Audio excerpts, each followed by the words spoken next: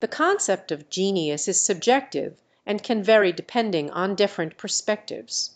Throughout history there have been individuals who have made significant contributions to various fields.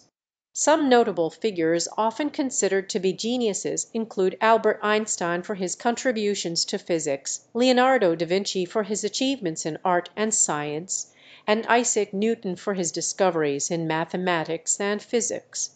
However, it is important to remember that intelligence and brilliance can be found in many different areas of expertise, and there are countless individuals with exceptional abilities in various fields. Ultimately, the notion of the genius man is subjective and open to interpretation.